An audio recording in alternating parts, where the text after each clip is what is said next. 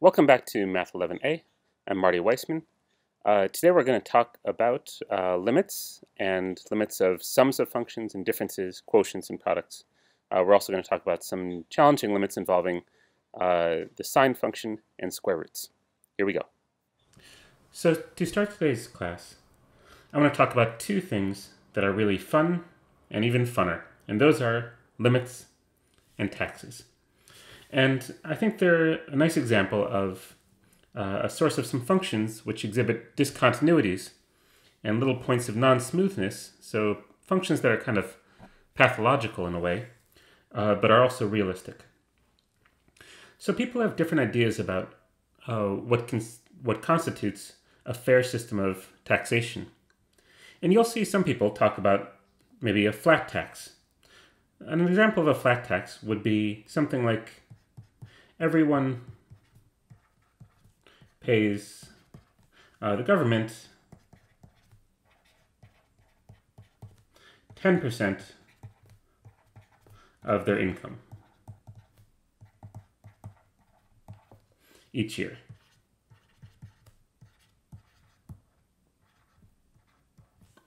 So if you make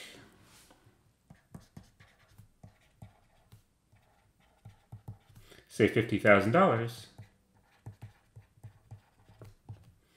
you pay $5,000 of taxes, and your after-tax income is $45,000. Okay, so this is one possibility. But a lot of people prefer some sort of tax that's progressive. In other words, the more you make, the higher percentage of your income that you pay in taxes. And here's one version of a progressive tax. It's one that's not really used, and we'll see why. So imagine a progressive tax where there are two cases.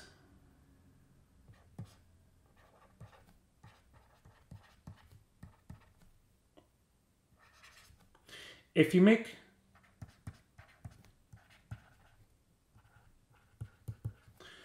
no more than $50,000, let's say actually strictly less than $50,000, then you pay, just like before, 10%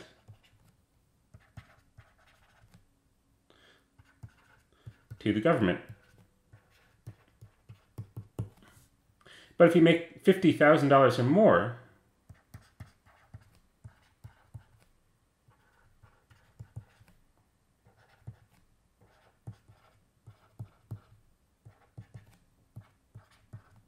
then you pay more in taxes, proportionally even. You pay 20%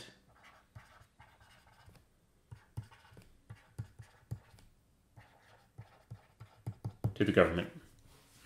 Now, let's see what this does by looking at two things. One is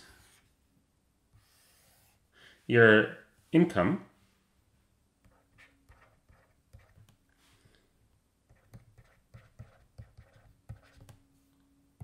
on this axis, and on the other axis, I want to plot your after-tax income.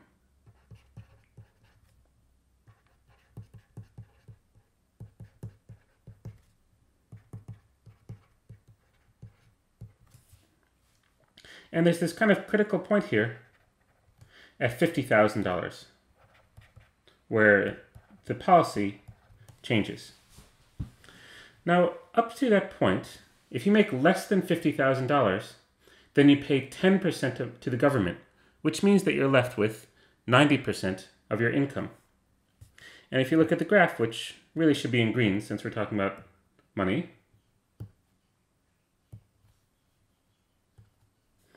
then the graph looks like this.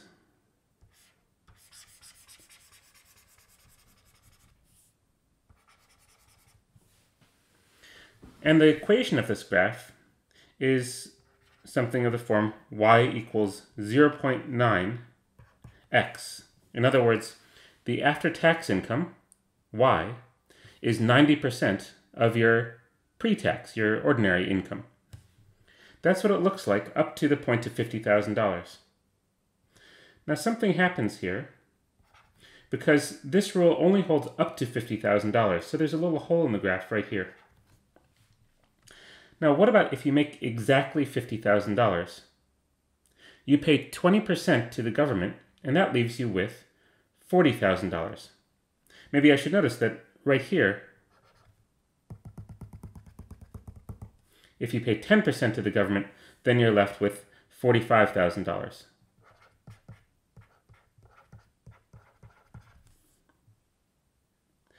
Now suddenly, if you make $50,000, you pay 20% of that to the government, so you're left with $40,000, which jumps right down there. This is your after-tax income.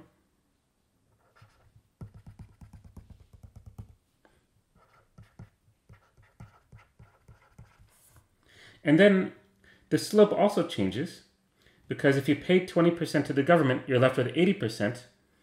So the equation changes, and it looks more like this. It's not as steep as the previous one. The equation here has the form y equals 0.8x. Its slope is 0.8 instead of 0.9. That's how your after-tax income behaves. Now, people don't like this kind of tax policy because of this jump right here. What this jump means is that a person making $50,000 a year actually will have less after-tax income than a person making $49,999. That's this jump right here. In terms of limits, if you look at the limit, as your income approaches $50,000 from the left of your after-tax income, so this would be, let's just call this f of x, this function that I've graphed here in green, this is 45,000, but the limit on the right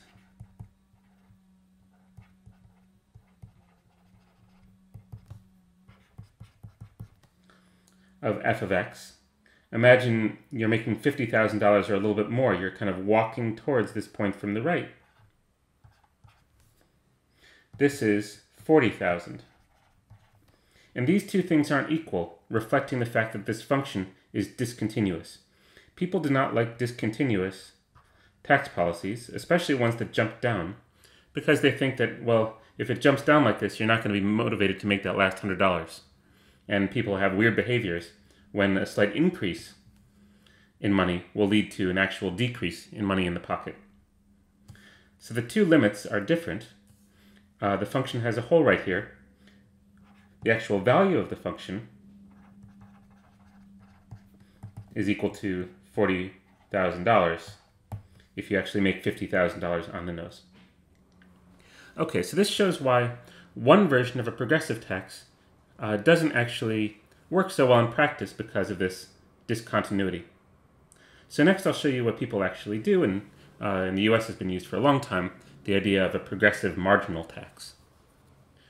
So let's look at our 2019 federal income tax brackets. Fortunately, I think we all have extensions for when we have to file our taxes, but someday we will, and we might have to actually look at these numbers a little bit. So here, if you're single, living in the United States, you're in the 10% tax bracket on the money that you make up to $9,700. And the 12% bracket for that number, 9,701 really, up to about $39,000. Then the 22%, notice the jump, 22% tax bracket between about $40,000 and $80,000. And then it goes up, and the top tax bracket is 37% if you're making more than $500,000, basically. But this is not the same as what we were looking at before, where if you're making $500,000, or $600,000, let's say, then you're paying 37% of your total income. This is what's called a marginal tax rate, which means that you're only paying that 37% on the money you make in excess of this 510,000 figure. Below that, you're paying 35% on the income that you make between these numbers, and so on down. So I've simplified this a little bit. Let's just look at the two bottom tax rates. And let's say that X is your income. If your income is less than or equal to $9,700 for the year, then you're going to pay 10% to the government. And this is modeled by the function, well, f of x. Well, actually, let's make two different functions. So this is kind of two cases. So in case one, the amount of taxes that you pay, the amount of taxes depends on your income, and this is equal to 10% of your income, or 0.1x. And the after-tax income, so this is your taxes, your after-tax income, let's call it A for after-tax. This is the amount that you make minus this, which is 0.9, 90% of your income you get to keep.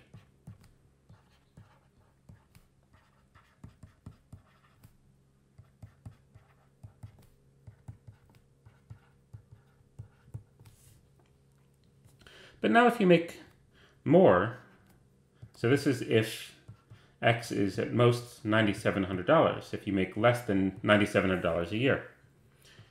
In case two, if you make more than $9,700 a year, say but less than $40,000 or so, then the amount of taxes that you pay will be 0.1 times your $9,700, because all of your money up to $9,700 is taxed at the lower rate. So that's 0.1 times 9,700 plus 12%, which is 0.12, times all of your income beyond 9,700. So that's your income beyond $9,700 is the excess, x minus 9,700. And that, if we simplify it, is 970 plus 0.12x minus 12% of 9,700. And 12% of 9,700 is something I should have worked out in advance. This is, let's see, well, let me just do it. This is equal to 970 is 10% plus another, so 2% of this, which is 194. And that is equal to, let's see, 0.12x minus 194. So this is what happens if x is between 9,700, so it's at least more than 9,700, and it's actually up to 39,475, which is when you're in the next tax bracket.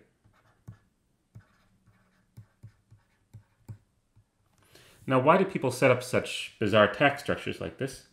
Well, the graphs look a little bit nicer. So if we graph these two functions, so case 1, if you make less than or equal to 9,700, and case 2, where you make more than $9,700, then the graphs look something like this.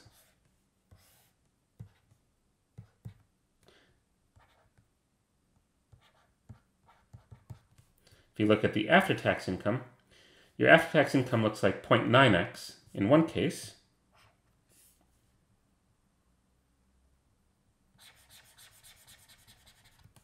there's a cutoff at 9,700, and then at this critical point, when you reach this threshold, you start paying a higher tax rate, but only on the income beyond 9,700, and so it just sort of flattens out a little bit. So there's a corner here, but not a discontinuity. And then the next corner occurs at the next higher tax rate when the income, your after-tax income, flattens out further. So there's none of these jumps which would incentivize people to throw extra money at bizarre things to avoid paying taxes in this kind of federal income tax structure. Now, in this structure, I should say, just for a little history lesson, if you look at these tax rates again, They go from 10% to 12%. A lot of Americans are in the 22% tax bracket or the 24% tax bracket. If you look in other countries, like in Singapore, these brackets are back around 10%, very low taxes. The top end is 37%. Historically speaking, this is quite low. Like if you look around 1960, the top tax bracket was around 90%. Basically, people who are making more than $1 million or so in today's dollars, they paid about 90% of that excess in taxes. That was about 50 years ago, 60 years ago. Nowadays, no matter how much you make beyond $500,000, you don't pay more than 37% to the government. So these rates have changed quite a bit over time. Okay, so that's your lesson on marginal tax rates, where there aren't these discontinuities. The limits are the same from both sides. And kind of naive progressive tax brackets where there would be a jump. And now we'll get on to some more algebraic properties of limits. So actually, before we move on, there's one thing I forgot to tell you, and that's the equation of these two lines here. And this line here, that this person is walking up, this line is meant to be the graph of the equation a of x is equal to 0.9x. It's a line of slope 0.9, almost fully diagonal. Now, what happens here, this line segment, this is the graph of a of x in case 2. And there, the function a of x is 0.88x plus 194. It's basically x minus the taxes, x minus t of x. So 0.88 is now the slope of this line. It's a little bit flatter than this line. And the y-intercept is $194 if you continue this line through. So I just wanted to show you that because I've got these graphs drawn here, but here are the equations. They're both linear. This is what's called a piecewise linear function. It's built out of these kind of linear chunks with corner points attaching them. That's it for that. Now we'll move on. So now I want to look at some algebraic properties of limits. This is, I think, chapter 2.4 in the textbook. And a few of these properties have the following form. They say that limits of sums and differences in products can be realized instead as sums and differences in products of limits. In other words, limits kind of behave well when it comes to addition, subtraction, and multiplication. Another limit law says that limits of quotients can be expressed as quotients of limits. But there's a very important warning here. This is only true if the denominator, the bottom of the fraction, what you're dividing by, so if the denominator is non-zero,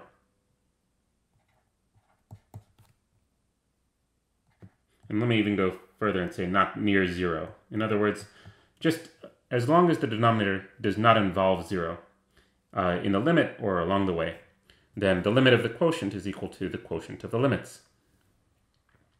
And something similar happens with square roots. Limits of square roots can be expressed as square roots of limits, but here we have to be careful because the square root of negative numbers is undefined. So here you have to say if whatever is in the square root is positive, or at least non-negative.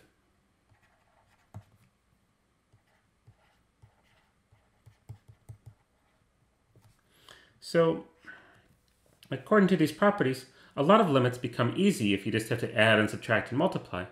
But limits become difficult, and by difficult I mean very interesting and also important if they involve quotients and square roots, where sometimes the denominator might go towards zero, or you might see some square roots of negative numbers show up. So I want to show you some examples of this with something that's actually important. Let's compute the limit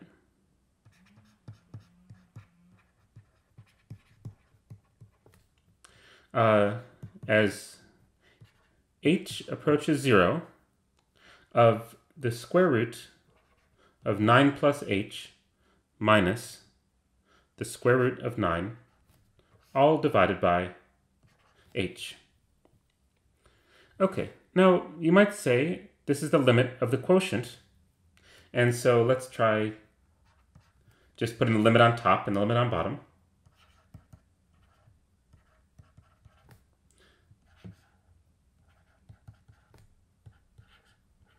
The limit of the quotient is the quotient of the limits.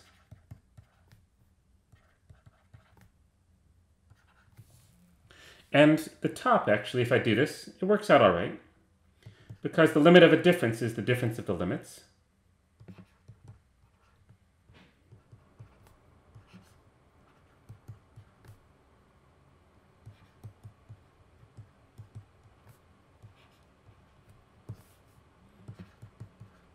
And the bottom still looks like this.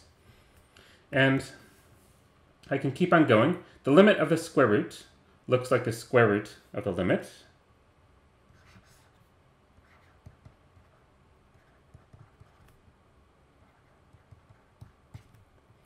And here I have the limit as h goes to 0 of the square root of 9. Can't really simplify this. The square root of 9 is a constant. It's 3 the whole way through the problem. Keep it there.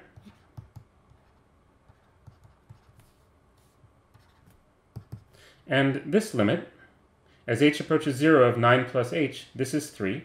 So this is 9. The square root of 9 is 3. So this is something like 3 minus 3. And the limit as h goes to 0 of h is 0. And we're end up with 0 over 0. So is the limit then undefined?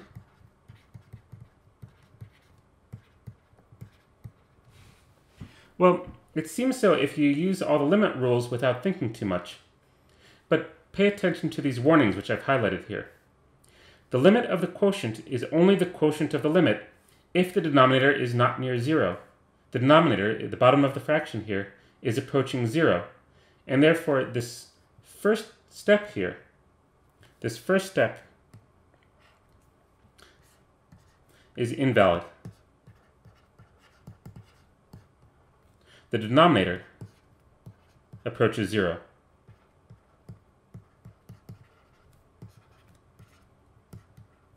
So this is a problem which I've purposefully kind of messed up. And this shows how things get messed up if you just use these limit laws without paying attention to these warnings, that you have to make sure that the denominator isn't approaching 0 when considering such a limit.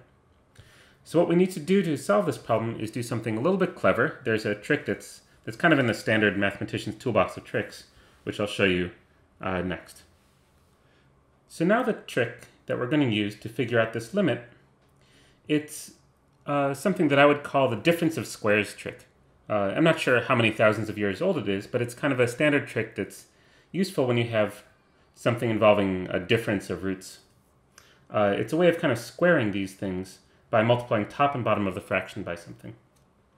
And what we're going to do is we're going to say that this limit is equal to the limit, as h approaches 0, of the square root of 9 plus h minus the square root of 9 divided by h. And we're going to multiply this by an unusual looking expression which is really 1.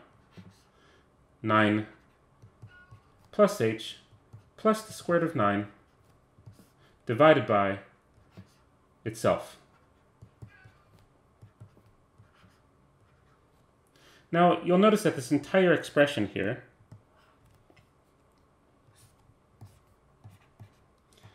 this is 1. You're usually not allowed to take something and simplify it by multiplying some complicated quantity. But if that whole complicated quantity is really equal to 1, then you haven't really changed it at all by multiplying by some exotic-looking version of 1. That's the trick. It's not something that I'd expect you to think of, but once you see it a few times, you can get a hang for when it's useful. Okay, now why is this thing useful? I'm going to multiply this out, and the bottom of the fraction becomes h times the square root of 9 plus h plus the square root of 9. I just multiplied bottom of the fraction times bottom of the fraction to multiply the two fractions.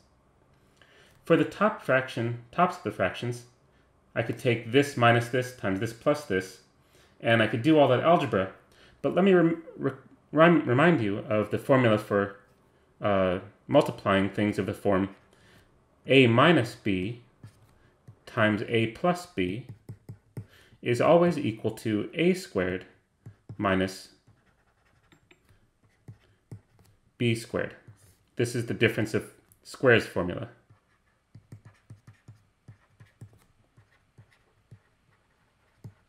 Whenever a and b are real numbers, their difference times their sum is the square of the first minus the square of the second. This is a and this is b.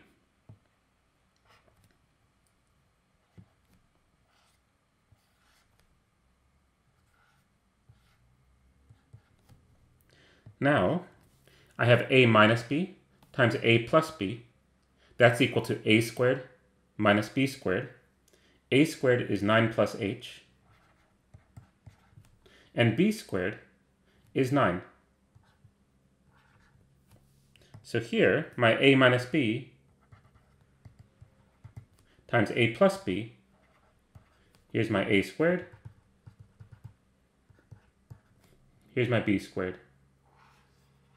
here's my a, and here's my b. So now I can really simplify things, because 9 plus h minus 9 is just h. So I have h on the top, and an h on the bottom, and some messy bit here, 9 plus h square rooted minus the square root of 9.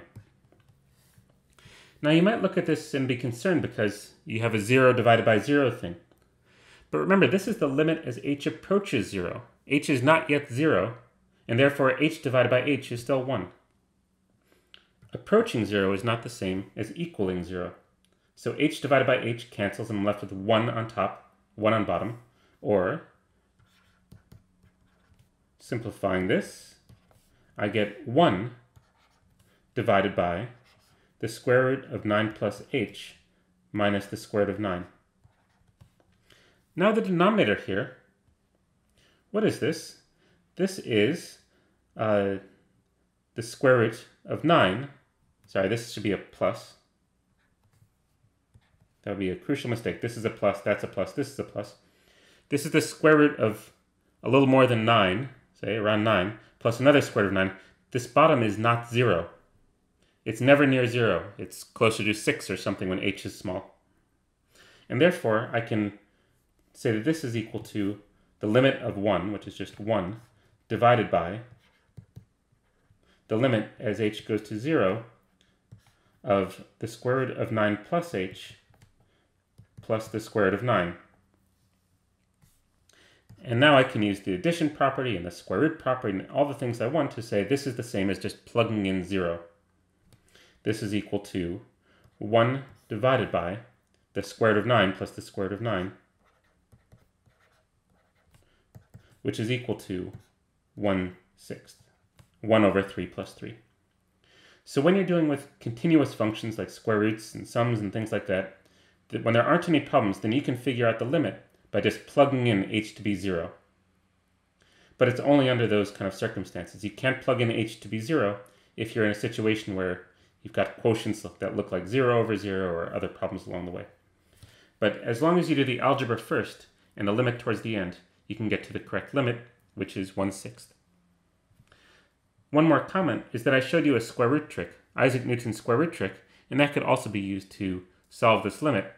However, I should say that that trick actually has to come from somewhere, and if you want to be logically careful about it, the justification for Newton's trick really comes from understanding limits like this. So you have to understand this process to understand how that trick actually works or why it works. So the last thing I want to do today is to describe a geometric way to find limits. That's particularly useful when you're looking at limits of functions defined geometrically, especially trigonometric limits. So the principle is this, is that sometimes you can squeeze a function between two other functions to figure out its limits. So imagine that you have three functions, f, g, and h. And the values of one function are always less than or equal to the values of another, which are always less than or equal to the values of the third. So they might look like the graph here. Here's f of x, I'll try to get the color straight. Here's f of x on the bottom and h of x on top, and g of x is always squeezed in the middle of them. Now, if you have this situation, and the top and the bottom end up, maybe this person is walking upside down here, if as you approach x equals c,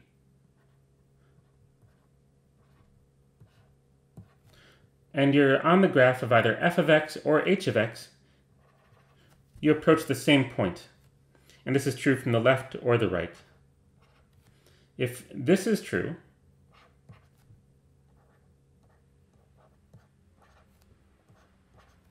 then these two graphs will end up squeezing the graph of g of x in between them, and g of x will also have to approach the same value. This poor person here is going to get squished in the middle and has to approach that same point as well. That's the squeeze principle, geometrically, as something about limits. So sometimes it will be difficult to compute the limit of a function g of x directly, but we'll be able to squeeze it between two other functions to compute it.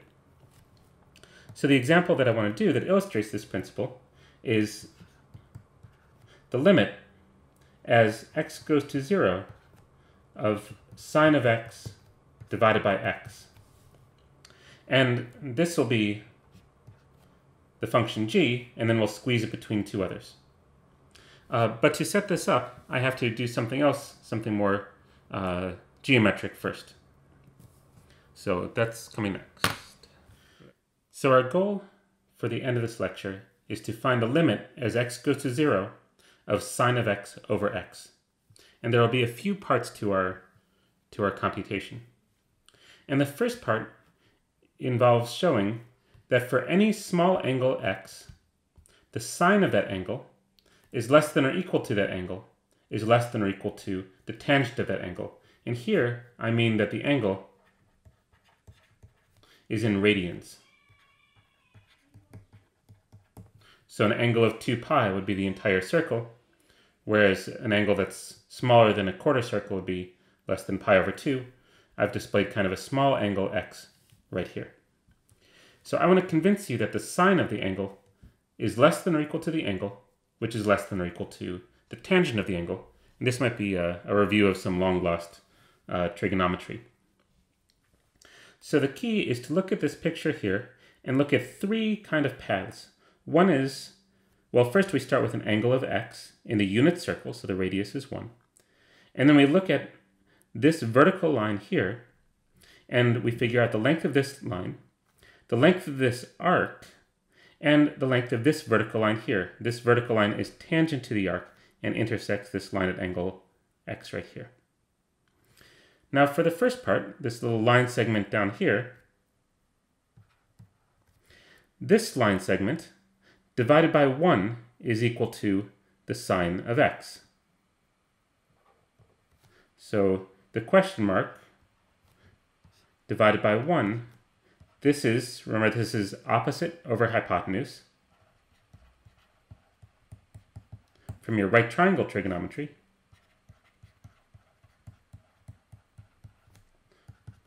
And the hypotenuse is equal to 1. So, and the opposite over the hypotenuse is the sine of the angle. This is, by right triangle trigonometry, the sine of an angle is the opposite side divided by the hypotenuse in the right triangle. So the question mark divided by 1 is the sine of x. So the question mark here is equal to just sine of x. So what we have is, in this picture, we have the sine of x. Now what about this arc length? Well, this arc length is the length of a unit circle arc whose angle is x. And radian measure is cooked up so that the arc length of the circle, of this circular arc, equals the angle x. When x is 2 pi, you get the full circumference 2 pi. When x is pi over 2, you get a quarter circle, which is pi over 2.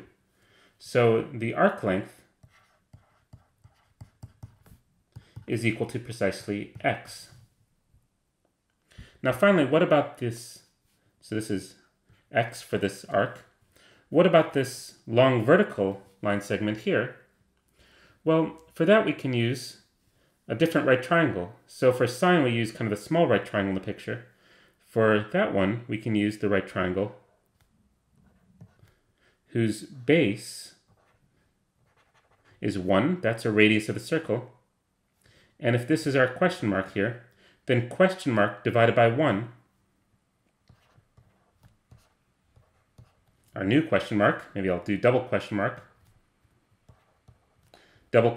divided by 1, this is equal to the opposite side, to x, divided by the adjacent side, to x, that's the 1, and that is equal to the tangent of the angle. Again, right triangle trigonometry says that the tangent of an angle is the length of the opposite side divided by the length of the adjacent side in a right triangle. So this shows that we have this progression from sine of x to tangent of x in these three line segments here. Okay, so next I have to convince you that each one of these is shorter than the next.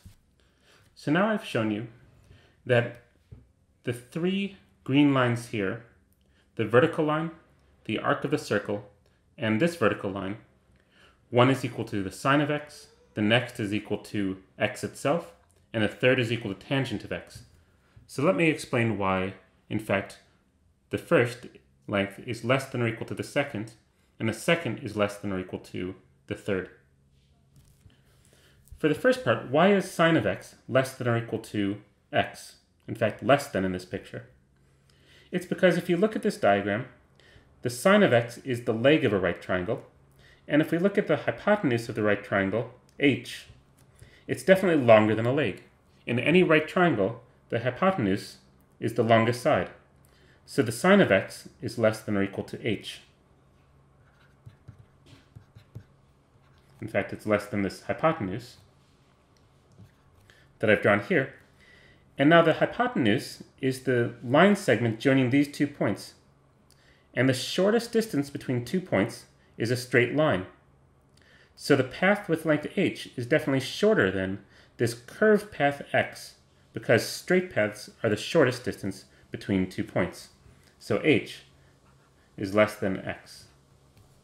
And that proves this first inequality, sine of x is less than or equal to x. In fact, it's less than as long as x is a positive angle. If x is 0, then it's equal to. Okay, so that proves this part. Why is x less than or equal to the tangent of x? So now I want to convince you that when x is a small angle, x is less than or equal to the tangent of x. And I've tried to erase a lot of the diagram that's kind of irrelevant for this part. What we have from before is that if we look at this length of an arc here, that was x, and this vertical line has length tangent of x. And by kind of reflecting this over, I can find another arc of x and another line segment of length tangent of x. And the way I want you to look at this is as though we had two running tracks. We have one, well, they both have the same start point here, and they both have the same finish line here. And along one track, you run along the circular arc from start to finish. And along the other track, instead, you go along the path vertically along this segment and then kind of diagonally across this segment. And something that you know if you've ever run around a track is that the outside path is always longer than the inside path. This is something that was known to Archimedes, that Archimedes used in his measurement of the circle as well. That's a book that Archimedes wrote around 200 BCE. And a result of this principle is that twice the tangent of x is longer than 2 x's. So I'll just say by the track principle, inside tracks are shorter if they both have the same start and finish point, we find that 2x's is less than 2 tangent of x's. And therefore, dividing both sides by 2, x is less than tangent of x. So this is kind of the Greek geometry style proof that the sine of x is less than x is less than the tangent of x when x is a small angle. And I just put a less than or equal to because when the angle is 0, these are all three equal to 0. If you want to see this in Desmos, I can look at the graphs of the three functions, and they look like this. So on the bottom, you see the graph of, so in red I should say, you see the graph of y equals sine of x. In blue, you see the graph of y equals x. And in green, you see the graph of y equals tangent of x. Now, when you look at positive angles, which is all that I've pictured in the previous one, you see that x is squeezed between the sine of x and the tangent of x. And the same is true for negative x. The squeeze is just in the other order. X is still squeezed between sine of x and tangent of x. Okay, so next we're going to use the squeeze principle to figure out the limit that we want. So we want to prove that the limit as x approaches 0 of sine of x is equal to something. We want to figure out what this limit is. So this is kind of part 2. And we can begin with the inequality that we just proved.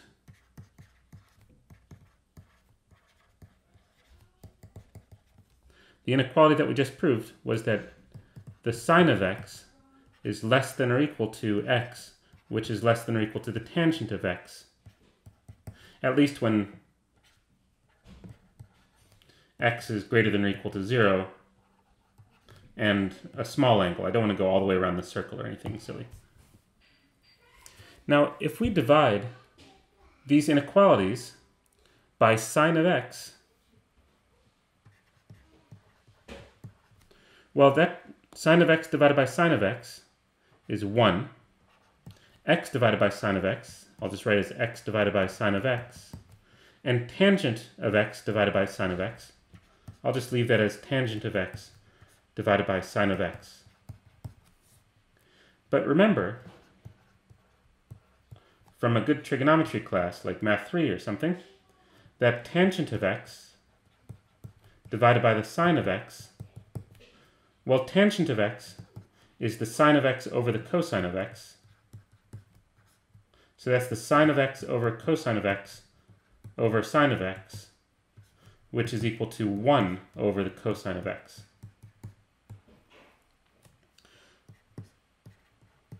So therefore, I can simplify this right side to find that 1 is less than or equal to x over the sine of x is less than or equal to the tangent of x over sine of x, which is 1 over the cosine of x. Taking the reciprocals of everything, so reciprocating if you like, what I find is that the cosine of x, which is here, is less than or equal to the reciprocal of this, which is less than or equal to the reciprocal of 1. I've switched my directions because taking the reciprocal switches big things and small things, so it switches the inequalities. This squeezes sine of x over x between cosine of x and 1. Now there are a few things that I kind of did quickly here. Well, maybe everything I did quickly here. One, when I divided by sine of x throughout, I used the fact that when x is positive at least, I'm not dividing by 0. So this is okay when x is greater than 0. Otherwise, I could get in trouble with dividing by 0 or dividing by a negative number and things like that. In this step, I think I'm just okay because I'm using the fact that tangent of x over sine of x is 1 over cosine of x. This is okay. And this is okay taking reciprocals as long as I'm not taking the reciprocal of 0. And that's okay when x is positive, yeah.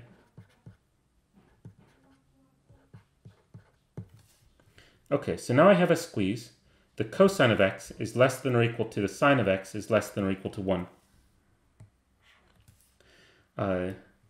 We can plot this in Desmos too. You might want to plot these three functions and you'll see this one between these two.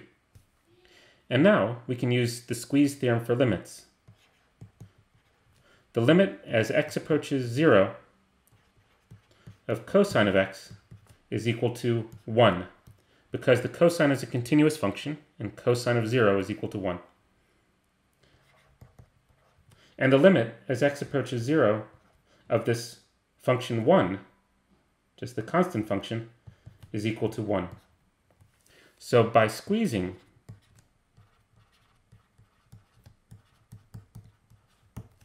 the middle thing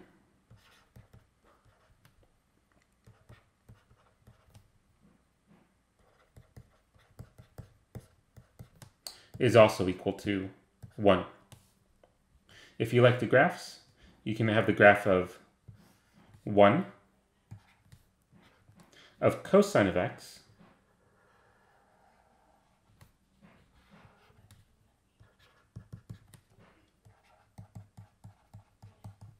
and the graph of sine of x over x will be squeezed in the middle somehow, and since both of these have the same limit, so will the graph of, or so will the function sine of x over x. So I haven't been terribly careful along the way. Some of the algebra only works when x is positive, and so technically the squeeze really gives you something about the limit as you approach 0 from the right. But if you do the same thing using negative angles, then you'll see that the limit from the left is the same. And so the overall limit exists, and it's equal to 1. If you walk along the graph of sine of x over x, you're squeezed to find the number 1 as x approaches 0.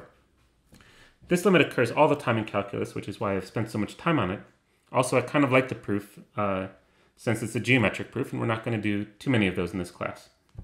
But you will need to know, time and time again, that this limit is equal to 1.